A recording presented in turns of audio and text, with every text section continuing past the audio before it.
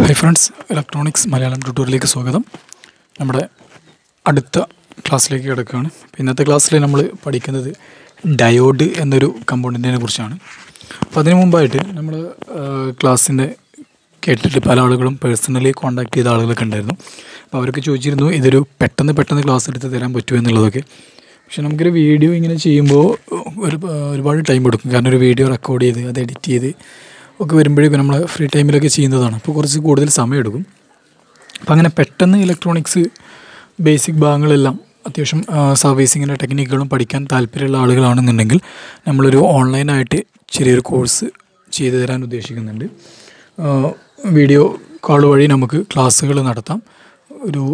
ഒരാഴ്ച ഒരു 10 ദിവസം കൊണ്ട് നമുക്ക് ബേസിക് ഇലക്ട്രോണിക്സ് കംപ്ലീറ്റ് ആയിട്ടും അതിൻ്റെ കൂടെ അത്യാവശ്യം ഹോബി സർക്യൂട്ട്സ് അതേപോലെ തന്നെ സർവീസിങ്ങിൻ്റെ ടെക്നിക്ക് കാര്യങ്ങളെല്ലാം പഠിച്ചെടുക്കാം. അപ്പോൾ അങ്ങനെ ഒന്ന് നടപ്പിലാക്കാൻ ഉദ്ദേശിക്കുന്നുണ്ട്. അപ്പോൾ അതിന് താല്പര്യം ഉണ്ടെന്നുണ്ടെങ്കിൽ നിങ്ങളിതിൽ കൊടുത്ത വാട്സപ്പ് നമ്പറുണ്ട്, ആ നമ്പറിലൊന്ന് വാട്സപ്പ് വഴി കോൺടാക്റ്റ് ചെയ്യാം. അപ്പോൾ ബാക്കി വിവരങ്ങൾ നമുക്ക് അതുവഴി അറിയിക്കാം. അതെല്ലാം നമുക്ക് ക്ലാസ്സിൻ്റെ ഭാഗത്തേക്ക് കിടക്കാം. ഇന്നത്തെ ക്ലാസ്സിൽ നമ്മൾ പറയുന്നത് ഡയോഡ് എന്ന കമ്പോണൻറ്റിനെ കുറിച്ചാണ്. ഇതുവരെ പറഞ്ഞ കമ്പോണൻറ്റുകൾ പോലെയല്ല ഇനിയുള്ള കമ്പോണൻറ്റുകൾ. ഇനിയുള്ളതെല്ലാം സെമി കണ്ടക്ടർ കമ്പോണൻറ്റുകളാണ്. ഡയോഡായാലും ട്രാൻസിസ്റ്റർ ആയാലും അതുപോലെ തന്നെ IC എല്ലാം സെമി കണ്ടക്ടറാണ്. സെമി കണ്ടക്ടർ എന്ന് പറഞ്ഞു കഴിഞ്ഞാൽ ജെർമേനിയോ അല്ലെങ്കിൽ സിലിക്കണോ പോലുള്ള ആറ്റങ്ങൾ കൊണ്ട് അല്ലെങ്കിൽ മൂലകങ്ങൾ കൊണ്ട് നിർമ്മിക്കപ്പെടുന്ന കമ്പോണൻറ്റുകളാണ് സെമി കണ്ടക്ടർ കമ്പോണൻറ്റുകൾ.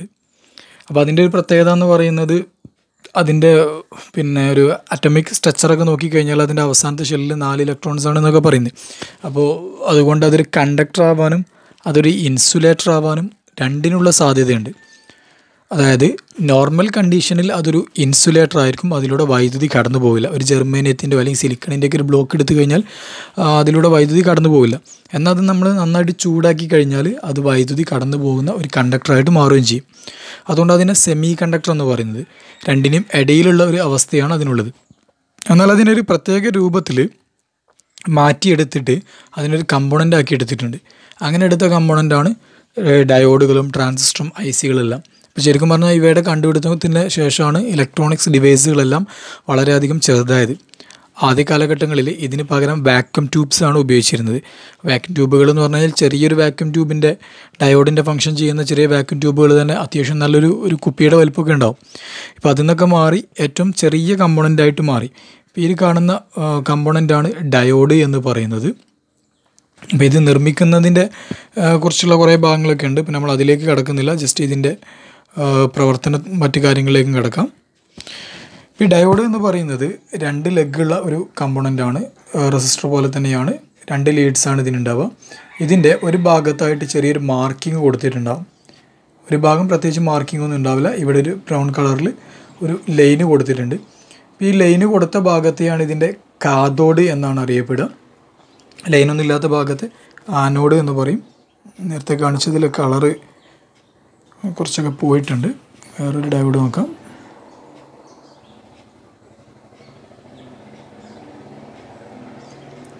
ഇതിൽ നോക്കിക്കഴിഞ്ഞാൽ ഇവിടെ കാണാം, ഇവിടെ ഒരു ബ്രൗൺ കളറിലൊരു ലൈനുണ്ട്.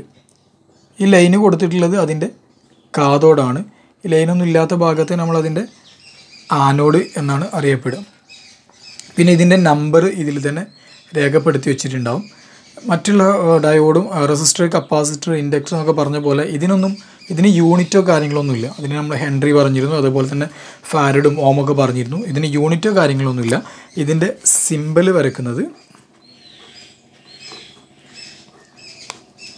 ഈ ഒരു തരത്തിലാണ്.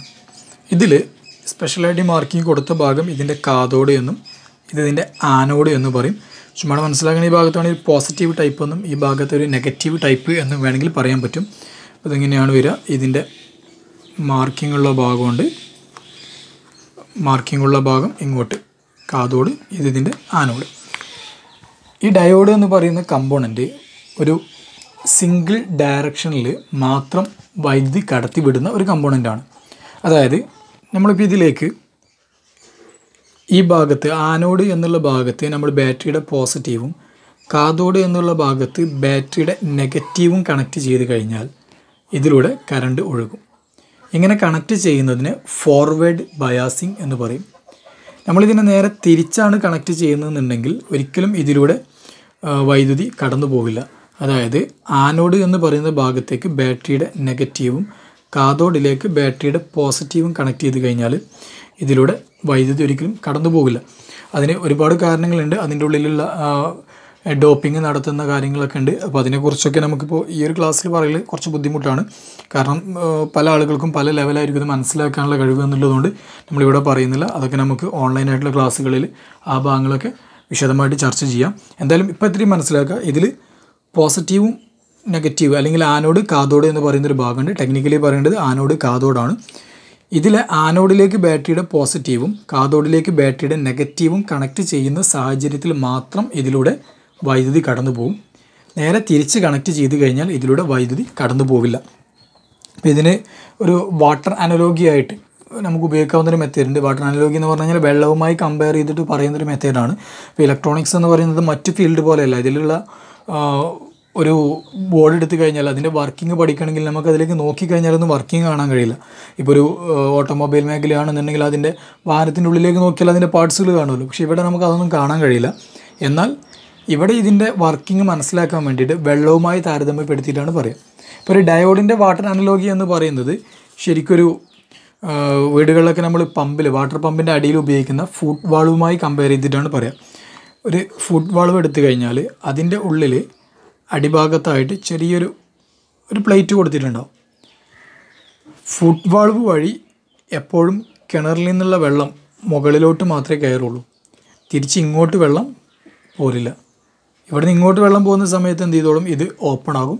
ഇത് ഓപ്പണായിട്ട് ഇതുവഴി അങ്ങനെ വെള്ളം തള്ളിയിട്ട് മുന്നിലോട്ട് പോകും. എന്നാൽ ഇവിടുന്ന് വെള്ളം വരുമ്പോൾ ഇത് തമ്മിലിങ്ങോട്ട് അമർന്ന് നിൽക്കും. പിന്നെ ഇപ്പുറത്തേക്ക് ഒരിക്കലും വെള്ളത്തിന് കടന്നു പോകാൻ കഴിയില്ല. അതേ ഒരു സിസ്റ്റമാണ് ഈ ഡയോഡിൻ്റെ അറേഞ്ച്മെൻറ്റിലും വരുന്നത്.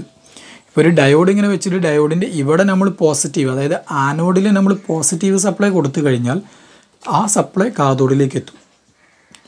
അല്ലെങ്കിൽ കാഥോഡിൽ നമ്മൾ നെഗറ്റീവ് കൊടുത്തു കഴിഞ്ഞാൽ അത് ഇപ്പുറത്തേക്ക് എത്തും. പക്ഷേ ആനോഡിൽ നെഗറ്റീവ് കൊടുത്താൽ ഒരിക്കലും അത് അപ്പുറത്തേക്ക് കടന്നു പോവില്ല. അതുപോലെ തന്നെയാണ് കാഥോഡിൽ പോസിറ്റീവ് കൊടുത്താൽ അത് ഇങ്ങോട്ടും കടന്നു പോവില്ല എന്നുള്ളതാണ്. അപ്പോൾ ഇങ്ങനെയാണ് ഡയോഡിൻ്റെ ഒരു പ്രവർത്തനം വരുന്നത്. ഡയോഡിനെ കൂടുതലായിട്ട് ഉപയോഗിക്കുന്നത് റെക്ടിഫയർ എന്നുള്ള ഒരു പ്രോസസ്സിന് വേണ്ടിയിട്ടാണ്. അപ്പോൾ ഇതിൻ്റെ ഒരു ഏറ്റവും ലളിതമായിട്ടുള്ള ഒരു സർക്യൂട്ടിൻ്റെ കാര്യം മാത്രമേ ഇവിടെ പറയാം. റെക്ടിഫയർ എന്നുള്ള ഭാഗം നമുക്ക് അടുത്തത് പഠിക്കാനുള്ളതാണ്. ഇപ്പോൾ ചെറിയൊരു ഭാഗം നമ്മളൊരു സാധാരണ എമർജൻസി ലൈറ്റുകളിൽ എല്ലാത്തിലും കാണുന്നതാണ്. ചാർജ് ചെയ്യുമ്പോൾ വർക്ക് ചെയ്യാൻ വേണ്ടിയിട്ട് ഒരു LED കൊടുക്കുന്ന മെത്തേഡ്. ചാർജ് ചെയ്യുമ്പോൾ മാത്രം LED കത്തണം, അല്ലാത്ത സമയത്ത് LED കത്തരുത്. ഇപ്പോൾ ഇവിടെ ചാർജ് ചെയ്യാൻ വേണ്ടിയിട്ടുള്ള നമ്മൾ പവർ സപ്ലൈ ഒരു ചാർജർ ഉണ്ടെന്ന് കരുതാം. ഇവിടെ ഒരു ചാർജറുണ്ട്. ആ ചാർജറിൽ നിന്ന് ഇങ്ങോട്ട് പോസിറ്റീവ് അതുപോലെ നെഗറ്റീവ് സപ്ലൈ ഇങ്ങനെ വന്നുകൊണ്ടിരിക്കുകയാണ്. ഇത് വരുന്നത് ഇവിടെ വെച്ചിട്ടുള്ള ബാറ്ററിയിലേക്കാണ്. അപ്പോൾ ഈ ബാറ്ററിയിലേക്ക് സപ്ലൈ എത്തിക്കഴിഞ്ഞാൽ ബാറ്ററി ഇങ്ങനെ ചാർജ് ആയിക്കോളും. ഇനി നമ്മളെ ആവശ്യം എന്ന് പറയുന്നത് ഇവിടെ ഒരു LED കൊടുക്കണം. ചാർജ് ചെയ്യുന്ന സമയത്ത് മാത്രം പ്രവർത്തിക്കാൻ ഒരു LED കൊടുക്കണം. നമുക്കിവിടെ ഒരു റെസിസ്റ്ററും ഒരു LEDയും കൊടുക്കാം. ഇത് LEDയുടെ സിമ്പിളാണ്. ഡയോഡിൻ്റെ സിമ്പിൾ പോലെ തന്നെയാണ് LEDയുടെ സിമ്പിളും. അതിൽ 2 ആരോ മാർക്ക് പുറത്തേക്ക് കൊടുക്കുന്നു മാത്രം. LED എന്ന് പറയുന്നതിൻ്റെ full form light emitting diode എന്നാണ്. ഒരു ഡയോഡ് തന്നെയാണ്, എന്നാൽ അതിലൂടെ കറണ്ട് കടന്നു പോകുന്ന സമയത്ത് ലൈറ്റിന് പുറപ്പെടുവിക്കാനുള്ള കഴിവുണ്ട് എന്നുള്ളതാണ്. അപ്പോൾ ഇവിടെ ഒരു LED കൊടുത്തിട്ടുണ്ട്. ഈ LED കൊടുത്തു കഴിഞ്ഞാൽ ഇവിടുന്ന് ചാർജ് ഇങ്ങനെ വരുമ്പോൾ ഇതുവഴി സപ്ലൈ ഇങ്ങനെ കടന്നു പോകും, LED വർക്ക് ചെയ്യും. നമ്മളിത് ഇവിടെ ഇങ്ങനെ ജോയിൻ ചെയ്ത് കഴിഞ്ഞാൽ ഇവിടുന്ന് ചാർജ് വരുമ്പോൾ ഈ LED കത്തും, ബാറ്ററി അങ്ങനെ ചാർജ് ആവും. എന്നാൽ ഇവിടുത്തെ ചാർജർ ഓഫാക്കി കഴിഞ്ഞാലും ഈ LED കത്തിക്കൊണ്ടേയിരിക്കും. കാരണം ഓഫാക്കി കഴിഞ്ഞാൽ ഇവിടെ നിന്നുള്ള സപ്ലൈ തിരിച്ച് ഇങ്ങോട്ട് തന്നെ വരും. അപ്പോൾ അങ്ങനെ വരുമ്പോൾ ഇത് കത്തിക്കൊണ്ടിരിക്കും. അപ്പോൾ അതിനെ അവോയ്ഡ് ചെയ്യണമെങ്കിൽ ഏറ്റവും എളുപ്പത്തിൽ നമുക്ക് ഇവിടെ ഒരൊറ്റ ഡയോഡിനെ ഫിക്സ് ചെയ്താൽ മതി. ഒരു ഡയോഡ് വെച്ച് കഴിഞ്ഞാൽ ഇവിടുത്തെ ചാർജർ ഓൺ ആയ സമയത്ത് ഇവിടേക്ക് പോസിറ്റീവ് സപ്ലൈ വന്നു, ഈ LEDയും വർക്ക് ചെയ്യും. അതേ പോസിറ്റീവ് സപ്ലൈയാണ് ഡയോഡിൻ്റെ ആനോഡിലേക്ക് കിട്ടുന്നത്. അതുകൊണ്ട് തന്നെ ഡയോഡിലൂടെ ആ സപ്ലൈ ഇപ്പുറത്തേക്ക് കടന്നു പോകും. ഇപ്പുറത്തേക്ക് പോസിറ്റീവ് കിട്ടും, ബാറ്ററി ചാർജ് ആവും. എന്നാൽ ചാർജർ ഓഫാക്കി കഴിഞ്ഞാൽ ഇവിടെ പോസിറ്റീവാണുള്ളത്. ഇത് ഡയോഡിൻ്റെ കാഥോഡാണ്. കാഥോഡ് വഴി ഒരിക്കലും പോസിറ്റീവിനെ ഇപ്പുറത്തേക്ക് കടത്തി വിടില്ല. അപ്പോൾ ആ സമയത്ത് ഇവിടുത്തെ LED വർക്ക് ചെയ്യുകയില്ല.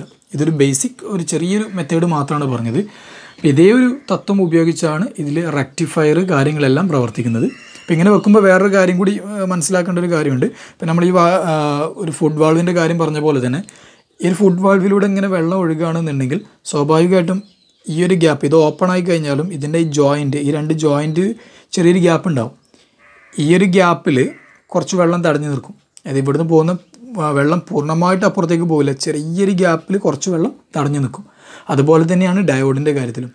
ഡയോഡിനെ ഒരു ഫോർവേഡ് ബയാസിൽ നമ്മൾ കണക്ട് ചെയ്ത് കഴിഞ്ഞാൽ ഇതിലൂടെ കടന്നു പോകുന്ന വോൾട്ടേജിൽ ചെറിയൊരു വോൾട്ടേജിനെ ഇത് തടഞ്ഞു നിർത്തും. ഓക്കെ, ആ വോൾട്ടേജ് എന്ന് പറയുന്നത് 0.7 വോൾട്ടാണ്. ഇപ്പോൾ 0.7 വോൾട്ട്, ഇപ്പോൾ നമ്മളിവിടെ ഒരു 5 വോൾട്ടാണ് ഈ ചാർജറിൽ നിന്ന് വരുന്നതെന്നുണ്ടെങ്കിൽ ഇപ്പുറത്തേക്ക് കിട്ടുന്നത് ഈ 0.7 കഴിച്ചുള്ള വോൾട്ടേജാണ് ഇവിടെ കിട്ടുക. അതായത് 4.3 വോൾട്ടായിരിക്കും ഇപ്പുറത്ത് കിട്ടുന്നത്. അപ്പോൾ ആ വോൾട്ടേജൂടെ കണക്കാക്കിയിട്ട് വേണം, മനസ്സിലാക്കിയിട്ട് വേണം നമ്മളിവിടെ ഒരു ഡയോഡിനെ ഫിക്സ് ചെയ്യാൻ. ഒരു ഡയോഡ് ഫിക്സ് ചെയ്യുമ്പോൾ അതിലൂടെ വോൾട്ടേജ് കടന്നു പോകുമ്പോൾ ഒരു 0.7 വോൾട്ടേജ് ഡ്രോപ്പായിട്ട് പോകും. 0.7 വോൾട്ടേജിന് ഇപ്പുറത്തേക്ക് ഇത് കടത്തി വിട്ടില്ല, ബാക്കിയുള്ള വോൾട്ടേജുകളെ ഇത് കടത്തി വിട്ടോളും. ഇനിയിപ്പോൾ ഇത് റിവേഴ്സ് ബയാസിലാണ് കണക്ട് ചെയ്തത് എന്നുണ്ടെങ്കിൽ ഇതിലൂടെ ഒരിക്കലും വോൾട്ടേജ് കടന്നു പോവുകയില്ല. എന്നാൽ ഇതിനൊരു ബ്രേക്ക് ഡൗൺ വോൾട്ടേജ് ഉണ്ടാവും. ഒരു ബ്രേക്ക് ഡൗൺ വോൾട്ടേജ് എന്ന് പറഞ്ഞു കഴിഞ്ഞാൽ അതിലേക്ക് റിവേഴ്സ് ബയാസിൽ ഈ ഒരു കണ്ടീഷനിൽ കൊടുക്കാവുന്ന മാക്സിമം വോൾട്ടേജ് ഉണ്ടാവും. അതിനെയാണ് നമ്മൾ ബ്രേക്ക് ഡൗൺ വോൾട്ടേജ് എന്ന് പറയുന്നത്. ഇപ്പോൾ ഞാൻ എനിക്ക് കാണിച്ചു തന്നിട്ടുള്ള ഈ ഡയോഡ് എന്ന് പറയുന്നത് 1N4007 എന്നുള്ള ഡയോഡാണ്. 1N4007 ഇത് കടകളിലൊക്കെ പോയി പറയുമ്പോൾ തന്നെ ശ്രദ്ധിക്കണം. ചിലപ്പോൾ മിക്ക കടകളിലെ ആളുകളും ഇത് IN എന്നുള്ളതാണ് പറയാറുള്ളത്. അതിൽ 1 എന്നുള്ളതാണ് എഴുതി വെച്ചിട്ടുള്ളത്. പക്ഷേ ഒറ്റ നോട്ടത്തിൽ I ആയിട്ട് തോന്നുന്നതുകൊണ്ടായിരിക്കാം അങ്ങനെ പറയുന്നത്. 1 എന്നുള്ളതിനർത്ഥം 1 ജംഗ്ഷൻ എന്നാണ്. ഡയോഡിൻ്റെ സ്ട്രക്ചറൊക്കെ പഠിക്കുകയാണെങ്കിൽ അതിൽ ഒരു P ടൈപ്പും N ടൈപ്പൊക്കെ ഉണ്ടാവും. അതിൻ്റെ ഇടയിൽ ഒറ്റ ജംഗ്ഷനാണ് വരിക. അപ്പോൾ അതുകൊണ്ടാണ് അതിന് ഒരു ജംഗ്ഷൻ എന്നുള്ള അർത്ഥത്തിലാണ് ഇതിൽ 1N4007 എന്ന് പറയുന്നത്. അതുപോലെ തന്നെ ട്രാൻസിസ്റ്റർ വരികയാണെങ്കിൽ 2N സീരീസിലുള്ള ട്രാൻസിസ്റ്ററുകളൊക്കെ ഉണ്ട്. ഈ 1N4007 എന്ന് പറയുന്നത് ഒരു കോമൺ ആയിട്ടുള്ള ജനറൽ പർപ്പസ് ആയിട്ടുള്ള ഒരു ഡയോഡാണ്. ഇപ്പോൾ ഈ ഡയോഡിൻ്റെ break down voltage, reverse break down voltage എന്ന് പറയുന്നത് 400 വോൾട്ടാണ്. അപ്പോൾ ഇതിൻ്റെ റിവേഴ്സ് ബയാസിൽ 400 വോൾട്ട് കൂടുതൽ വോൾട്ടേജ് കൊടുത്താൽ മാത്രമാണ് ഇതിലൂടെ റിവേഴ്സ് ബയാസ് കണ്ടീഷനിൽ വൈദ്യുതി കടന്നു പോവുള്ളൂ. എന്നാൽ അതോടുകൂടി ഈ ഡയോഡ് ഡാമേജ് ആവും. ഡാമേജ് ആവുക എന്ന് പറഞ്ഞു കഴിഞ്ഞാൽ ഇത് ഫുൾ ടൈം കണ്ടക്ട് ചെയ്യാൻ തുടങ്ങും. അതായത് ഫോർവേഡ് ബയാസിലും ഇതിലൂടെ കറണ്ട് കടന്നു പോകും, റിവേഴ്സ് ബയാസിലും ഇതിലൂടെ കറണ്ട് കടന്നു പോകും. നമ്മളൊരു ചെമ്പ് കമ്പിയോ അല്ലെങ്കിൽ വയറോ വെച്ചതുപോലെയുള്ള പ്രവർത്തനം മാത്രമേ ഇതുകൊണ്ട് ഉണ്ടാവുള്ളൂ. ഇതിൻ്റെ ശരിയായ പ്രവർത്തനം എന്ന് പറയുന്നത് ഒരു ഭാഗത്തേക്ക് മാത്രം വൈദ്യുതി കടത്തിവിടുക എന്നുള്ളതാണ്. അതായത് ഫോർവേഡ് ബയാസ് കണ്ടീഷനിൽ മാത്രം ഇതിൽ വൈദ്യുതി കടത്തിവിടുക എന്നുള്ളത്. ഇപ്പോൾ ഇവിടെ നോക്കുമ്പോൾ ഇതിൽ ഫോർവേഡ് ബയാസ് എന്ന് പറയുന്ന കാര്യത്തിൽ ചിലപ്പോൾ പല ആൾക്കാർക്കും ഡൗട്ട് വരും. കാരണം ഇവിടെ പോസിറ്റീവാണ്, ഇവിടെ ബാറ്ററിയുടെ പോസിറ്റീവാണ്. അപ്പോൾ ഇതെങ്ങനെ ഫോർവേഡ് ആകും എന്നുള്ളൊരു ഡൗട്ട് വരാം. ഇതിൽ മനസ്സിലാക്കേണ്ട കാര്യം എന്താ വെച്ച് കഴിഞ്ഞാൽ നമ്മളിവിടെ 5 വോൾട്ടിൻ്റെ ചാർജറാണ് കൊടുക്കുന്നതെന്നുണ്ടെങ്കിൽ സ്വാഭാവികമായിട്ടും ഇവിടെയുള്ള ബാറ്ററി 5നേക്കാൾ കുറവ് വോൾട്ടേജിലുള്ള ബാറ്ററി ആയിരിക്കും. എപ്പോഴും ഒരു ബാറ്ററി ചാർജ് ചെയ്യുമ്പോൾ അതിലേക്ക് ആ ബാറ്ററിയുടെ വോൾട്ടേജ് എത്രയാണോ അതിനേക്കാൾ കൂടുതൽ വോൾട്ടേജാണ് കൊടുക്കേണ്ടത്. ഇപ്പോൾ ഇവിടെ ഒരു 3.7 വോൾട്ടിൻ്റെ ബാറ്ററി ആണെന്നുണ്ടെങ്കിൽ അതിലേക്ക് നമ്മൾ 5 വോൾട്ട് കൊടുത്താൽ മതി, പ്രോപ്പറായിട്ട് ചാർജ് ആയിക്കോളും. ഇപ്പോൾ ഇവിടെ 3.7 വോൾട്ടിൻ്റെ ബാറ്ററിയാണുള്ളത്, ഇവിടെ ഉള്ളത് 5 വോൾട്ടുമാണ്. ഇവിടുത്തെ 3.7നെ അപേക്ഷിച്ച് നോക്കുമ്പോൾ ഈ 5 എന്ന് പറയുന്നത് 1.3 വോൾട്ട് കൂടുതലാണ്. ഇവിടെ ഇതിനേക്കാൾ കൂടുതലായിട്ട് 1.3 വോൾട്ട് ഉണ്ട്. അതുകൊണ്ട് തന്നെ ഈ ഭാഗം പോസിറ്റീവാണ്. ഈ വോൾട്ടേജിനെ വെച്ച് നോക്കുമ്പോൾ ഈ വോൾട്ടേജ് അല്ലേ കൂടുതൽ, അതുകൊണ്ട് ഈ ഭാഗം പോസിറ്റീവാണ്, ഈ ഭാഗം നെഗറ്റീവാണ്. ശരിക്കും വോൾട്ടേജ് എന്ന് പറയുന്നത് ഒരു പൊട്ടൻഷ്യൽ ഡിഫറൻസ് ആണ്, രണ്ടും തമ്മിലുള്ള വ്യത്യാസങ്ങളാണ്. ഇപ്പോൾ ഇവിടുത്തുള്ള ഈ വോൾട്ടേജും ഈ വോൾട്ടേജും തമ്മിലുള്ള വ്യത്യാസം നോക്കുകയാണെങ്കിൽ ഇത് തന്നെയാണ് ഇതിൽ കൂടുതൽ. അതുകൊണ്ട് ഇതാണ് ഇതിൻ്റെ പോസിറ്റീവ്, ഇതാണ് ഈ ഡയോഡിനെ സംബന്ധിച്ചിടത്തോളം നെഗറ്റീവ്. അതുകൊണ്ട് തന്നെ ഇവിടെ കൂടുതൽ വോൾട്ടേജ് ഉണ്ട്, ആ കൂടുതൽ വോൾട്ടേജ് ഉള്ളത് ഇപ്പുറത്തേക്ക് കടന്നു പോയിക്കോളും. അപ്പോൾ ഇതാണ് ഡയോഡിൻ്റെ ഒരു പ്രവർത്തനം. ഇനി ഡയോഡിൽ തന്നെ വേറെ കുറച്ച് ടൈപ്പുകളൊക്കെ വരുന്നുണ്ട്. ജനറൽ ഡയോഡ് ഉണ്ട്, അപ്പോൾ ഒരു ടൈപ്പാണ് ഈ പറഞ്ഞത്. LED ഉണ്ട്, അതുപോലെ തന്നെ ഫോട്ടോ ഡയോഡ് ഉണ്ട്. അപ്പോൾ ആ ഡയോഡുകളൊക്കെ കുറിച്ച് നമുക്ക് അടുത്തൊരു ക്ലാസ്സിൽ വീണ്ടും പറയാം. അതുപോലെ തന്നെ ഡയോഡിൻ്റെ ആപ്ലിക്കേഷനുകൾ പ്രധാനമായിട്ടും ഉപയോഗിക്കുന്നത് ഫിൽറ്ററിങ് എന്ന് പറയുന്ന ഒരു ആവശ്യത്തിനാണ്, റെക്ടിഫിക്കേഷൻ എന്ന് പറയുന്ന ഒരു ആവശ്യത്തിനാണ്. റെക്ടിഫിക്കേഷൻ എന്ന് പറഞ്ഞു കഴിഞ്ഞാൽ AC വോൾട്ടേജിനെ DC ആക്കുക എന്നുള്ളതാണ്. ആദ്യത്തെ ക്ലാസ്സുകളിൽ ഞാൻ പറഞ്ഞിരുന്നു AC ആണ് എല്ലായിടത്തും കോമൺ ആയിട്ട് ഉപയോഗിക്കുന്നത്, DC-യേക്കാൾ കൂടുതലായിട്ട് ഉപയോഗിക്കുന്നത്. എന്നാൽ ഇലക്ട്രോണിക്സ് ഡിവൈസുകളെല്ലാം പ്രവർത്തിക്കുന്നത് DC-യിലാണ് എന്നുള്ള കാര്യം പറഞ്ഞിരുന്നു.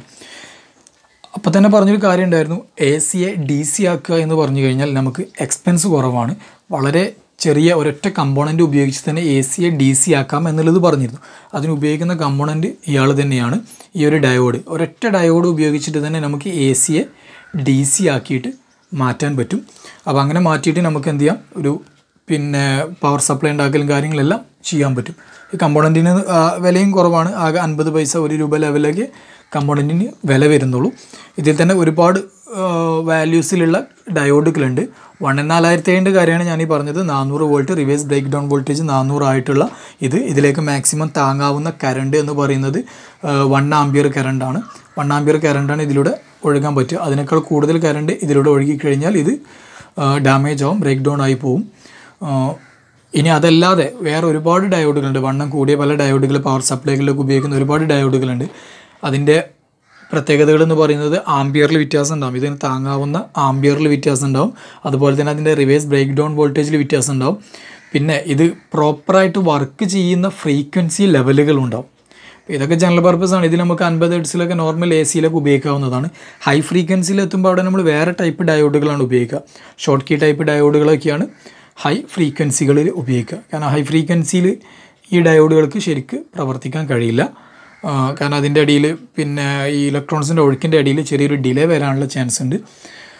അതുകൊണ്ട് തന്നെ ഷോർട്ട് കീ ഡയോഡുകളാണ് ഹൈ ഫ്രീക്വൻസീസിൽ ഉപയോഗിക്കുക. ഓക്കെ, ഡയോഡിനെ കുറിച്ചുള്ള ഭാഗങ്ങൾ മനസ്സിലായിട്ടുണ്ടാവുമെന്ന് കരുതുന്നു. നമ്മുടെ ചാനൽ ഇതുവരെ സബ്സ്ക്രൈബ് ചെയ്തിട്ടില്ലാത്തവർ ചാനൽ സബ്സ്ക്രൈബ് ചെയ്യുക. നിങ്ങളുടെ സംശയങ്ങളും അതുപോലെ നിങ്ങൾക്ക് മനസ്സിലായ കാര്യങ്ങളെക്കുറിച്ചൊക്കെ കമൻറ്റുകൾ രേഖപ്പെടുത്തുക. Okay, wish you all the best.